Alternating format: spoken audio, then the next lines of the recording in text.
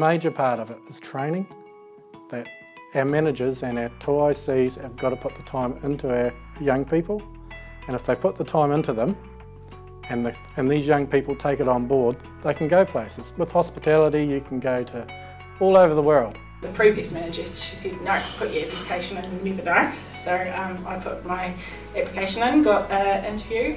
Yeah, there I am a year and a half into it and love it.